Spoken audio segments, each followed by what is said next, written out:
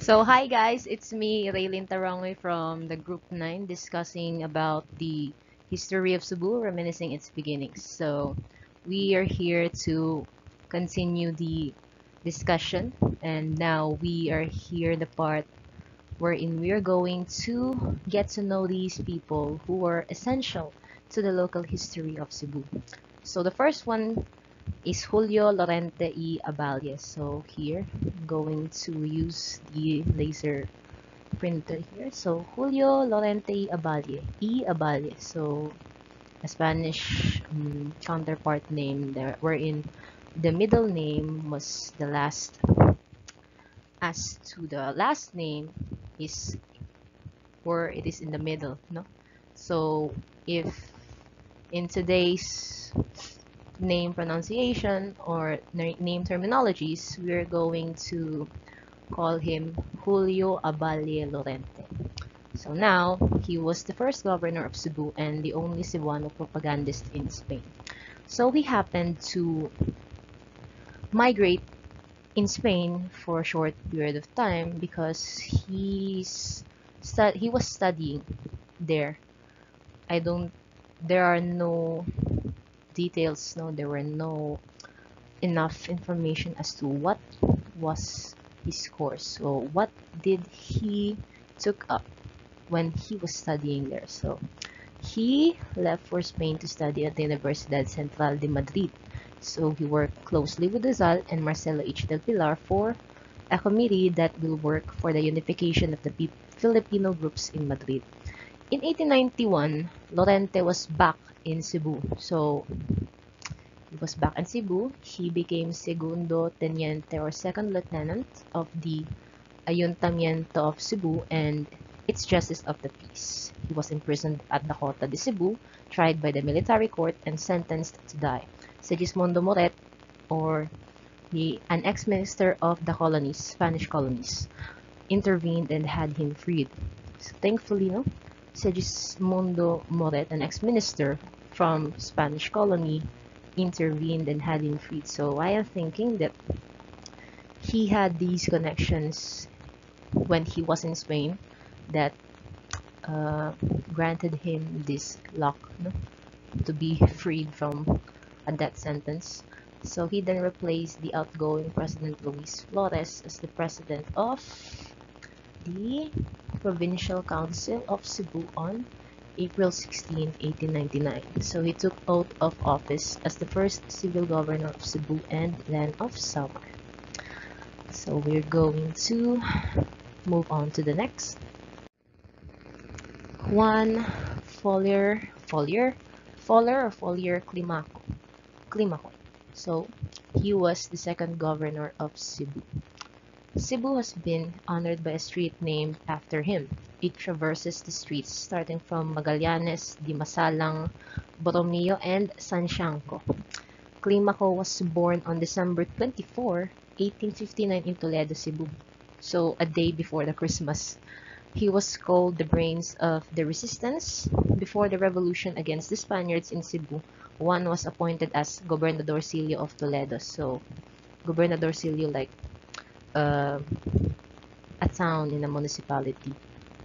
He was fondly called by the people of Toledo as Tanhantoy, short for Kapitan, when the revolutionary junta, a military or political group that rules a country after taking power by force, was established by Luis Flores.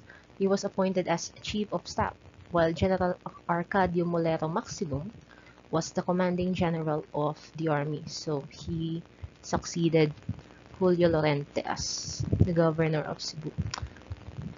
There were not much of information about his life way back then, so this was only the details that we have summed up in order to get to know who this person was. So Luis Flores y Perez. Luis Flores y Perez is a native of Samar. So he was from Samar, like Leon Quilat, who was not a native of Cebu. Flores came to Cebu in 1891 as a steward of Bishop Martin Garcia Alcocer.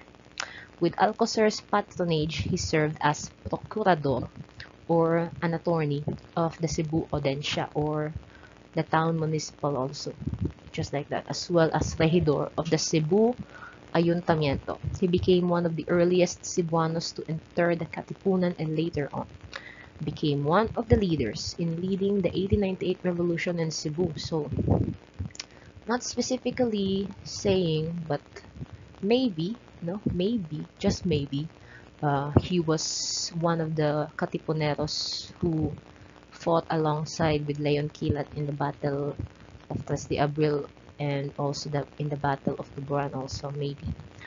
However, there were no details as to those incidents, but then here it stated that he was one of the leaders.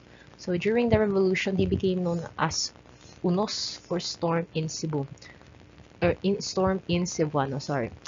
So going back, there is a phrase we called nom de guerre. So this nom de guerre was a nickname, sort of a nickname that uh, given to a specific people, no, which he uses in when he is in a combat, or and yes, some sort of a nickname given, not a common nickname, no, it's a special nickname for someone who is combating people or in a combat, no?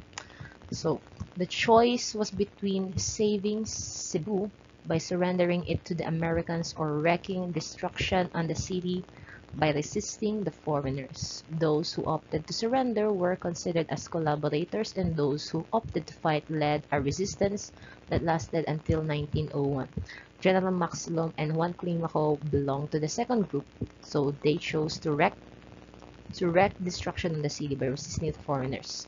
However, Luis Flores and Julio Lorente belonged to the first one, so they opted to do we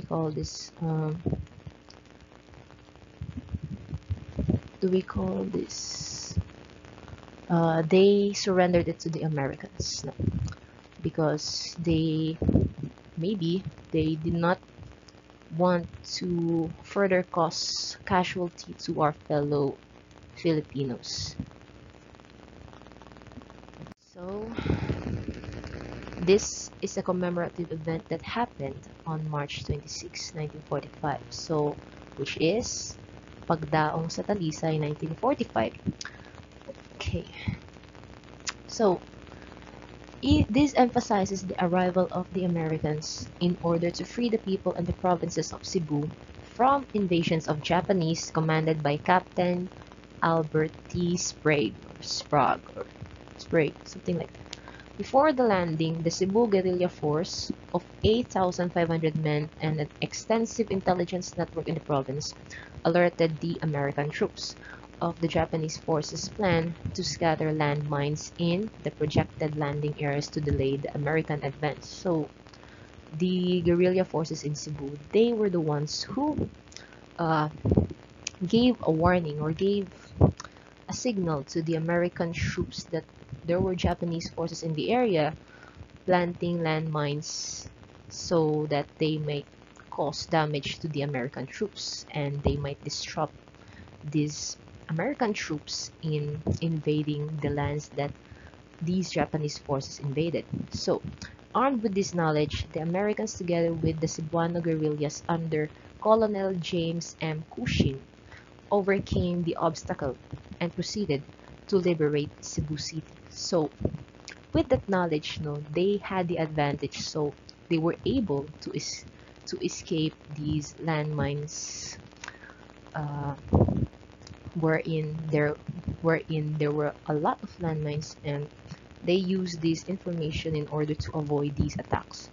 So, the landing in Talisay was part of the Operation Victor II, which was implemented by LTG Robert Eichel Berger's 8th Army to take the island of Cebu, Bohol, and Negros from the enemy forces. It paved the way to the liberation of Cebu on 27 March 1945. and the surrender of the Japanese force in the province on 29 August 1945. So 2 days later, they surrendered to the Americans. So according to a blog written by One Central Hotel, not much has been written about the revolution in Cebu. The Americans, of course, suppressed local attempts to recall that 1898 revolution, afraid that it might inspire anti-colonial sentiments during the early years of their rule. It was not until around the 1930s, in the wake of the clamor for independence, that local veterans and eyewitnesses began publishing their own account. Among this was the book Ang Subo sa Karaang Panahon by Felix Sales, which came out in 1935. So, this is where we should focus, no? That Americans they actually control the Filipino people in recalling or reminiscing the 1898 revolution, because they were afraid. They were afraid that these Filipino people might start an uprising against them.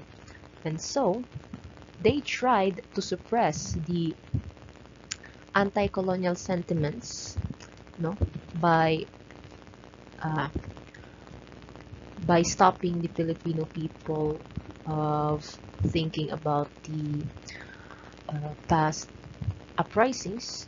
And however, they did not succeed, because later on, years went by, there were local veterans and eyewitnesses that started publishing their own accounts. This dearth of local historical accounts resulted in the impression that the Katipunan revolt was limited only to Manila and the rest of Luzon, particularly the 8 provinces represented in the Philippine flag.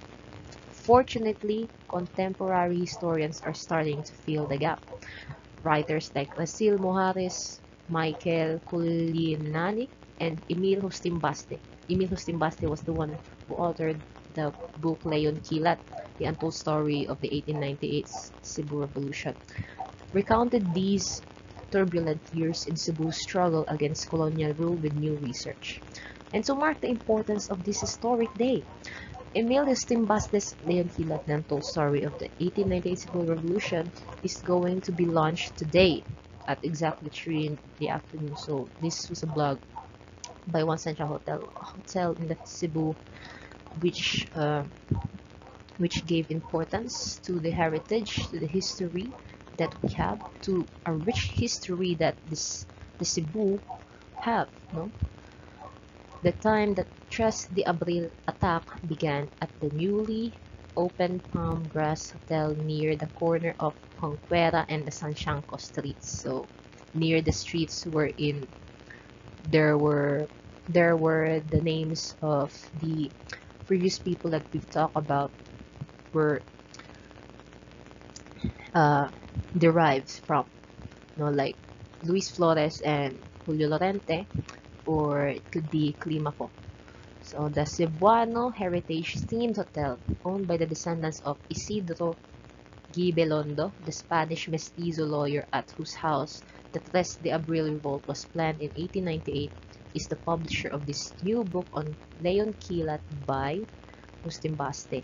Descendants of other revolutionaries are also invited as palm grass honors. These heroes with a large glass wall etched with their names in the Hotel Cebu History Team Galeria Independencia. So if you will ask me why did I included this blog in our report, is because there is something that I want you to know, that the Americans are actually not the angels we have thought about. No? They were not the ones who liberated us. It is us who liberated ourselves. It is just the fact that they played with our minds. No? They were able to psycho us and made us to believe that they were the better country, the better state. However, they were just alike to the Spaniards.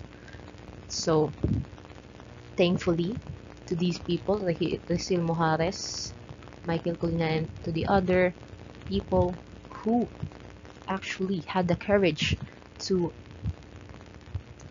reveal their accounts about the past events, past historic events. It is a great blessing to have them because they were part of us, the Cebuanos, who have love for our country and for our province.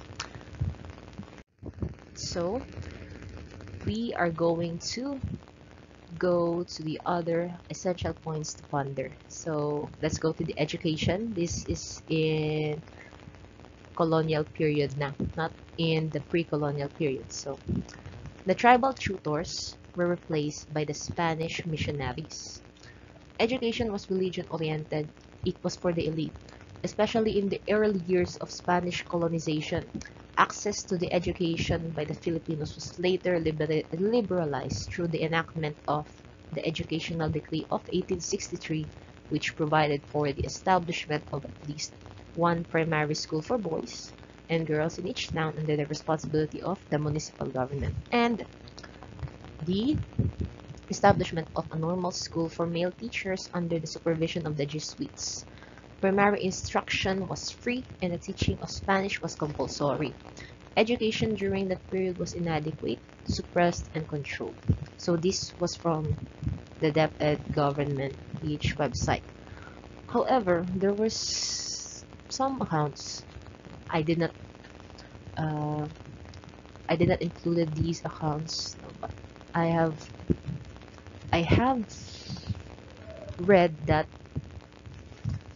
education in Spanish period, no, it was only for the elites and for the people who were in families like the ilustrados or the principalias. However, there are also some accounts that some Jesuits, no, some Jesuits, they taught people, Filipino people, free back in the day. It was just like we do not know what is the truth. No, we are only basing for the details that are presented for us. So, an adequate, secularized, and free public school system during the first decade of American rule was established upon the recommendation of the Scorman Commission. This was in the American period. Free primary instruction that trained the people for the duties of citizenship and avocation was enforced by the Taft Commission per instructions of President McKinley. Chaplains and non-commissioned officers were assigned to teach using English as the medium of instruction. So only English, no Philippine language or even Spaniards or even Spanish language. So a highly centralized public school system was installed in 1901 by the Philippine Commission by virtue of Act Number 74. The implementation of this act created a heavy shortage of teachers, so the Philippine Commission authorized the Secretary of Public Instruction to bring to the Philippines 600 teachers from the USA. So they were the Thomasites. So for me, these were the kind of like reminded me, no, from the elementary books that we have read. These Thomasites, uh, they were the origin of the University of Santo Tomas because they were the Thomasites. However, they were also I haven't actually read that part, so I'm not going to deeper. So in religion, the main model of Spanish spread Christianism, of course. So Catholicism is their religion.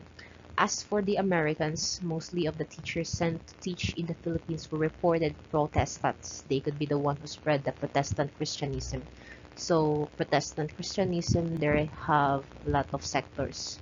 However, we're not going to dig deeper. So let's proceed with the writing system. Filipinos were taught the Latin alphabet. So Spaniards, Spanish time, and Spanish language by Spanish missionaries who acted as the island's first teachers. The first ever book written and printed in the Philippines, Doctrina Christiana 1593, English is Christian doctrine. So is one example of this, wherein the Latin alphabet was first used to explain the fundamental values of Christianity and Christian prayers in Spanish. Filipinos were introduced to the English language in its 26-letter alphabet at the end of Spanish rule and the arrival of American-style public education during the American era. Today, English is more widely taught in schools than Spanish. So, it is really evident though. So, despite this, the abecedario remained in use as many places still use Spanish letters. Eventually, the letters of the abecedario were modified into the official Philippine alphabet known as abacada. So, abecedario was from Spanish language. So, let's proceed to the local government system. During the Spanish colonization in the Philippines, the government was composed of two branches, the executive and the judicial sector only. There was no legislative branch at that time since the laws of the islands were coming from the King of Spain himself. The only laws created in the Philippines are those who were ordered by the Governor General. The government on that time was led by the Governor General. He was considered as the representative of Spain and the King himself. He is the highest officer in the island and responsible for implementing laws from the mother country. He also has the power to appoint or relieve officer in the government or priest in the parish, except with those personally appointed by the King of Spain. The provinces in the island were called as encomienda and were governed by the encomienderos. Later, they were replaced by the alcalde mayor, who had both the executive and judicial power. Small towns were governed by the gobernadorcillo. Under his authority were one police chief and the lower government employees from which he had jurisdiction. Gobernadorcillo were elected by the married people, but later a gobernadorcillo was chosen by those outgoing in the position as his replacement. The city was governed by two mayors, 12 councilors, and a police chief, a secretary, and other employees. The city is called as ayuntamiento. So this website was from the Philippine government during Spanish colonial period. Meanwhile, the U.S. Congress approved the Philippines Act on July 1, 1902, which provided the Philippines with limited self-government. The U.S. government replaced the military government in the Philippines with a civilian government headed by William Howard Taft on July 4, 1902. So, moving forward to Spanish influences in Cebu. Due to the 333 years of Spanish colonization, our ancestors mostly did adapt to the way of living of the foreigners who invaded our land, and so influences which were greatly imposed way back then due to their immense control and abusive hold on us happened to be part of the everyday lives of our people. So language is the first one in our list. The most significant Spanish influence is seen in the Philippine language, particularly in Tagalog. So in other regional languages, Spanish words known as loanwords because we often borrow words from them are prevalent, comprising approximately 4,000 words in the Filipino vocabulary. The culture, Spanish influence is evident in various aspects of Filipino culture, including music, dance, cuisine, and traditional attire. Many traditional Filipino dances such as the tinikling and pandango have Spanish influences in their movements and rhythms. So, additionally, Spanish culinary techniques and ingredients like adobo, paella, and lechon have become integral parts of Filipino cuisine. Governance and law. The Spanish colonial administration introduced a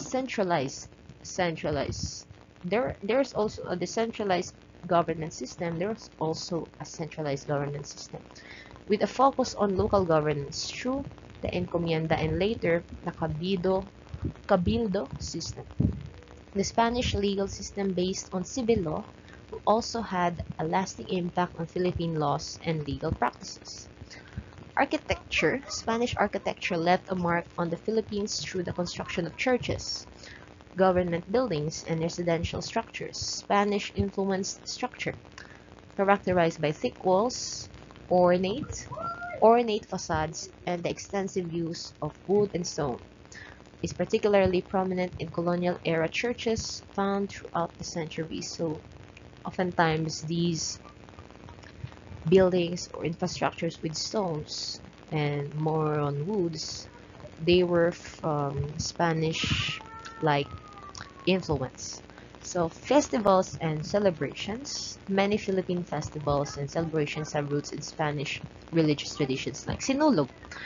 Also, the most notable is the annual Sinulog Festival. Okay, so that is what I have mentioned, and which honors the Santo Niño, or the image of the Holy Child Jesus, and features vibrant street processions and cultural performances. So that is all for this video. I hope you learned a lot from this video, because we are really something.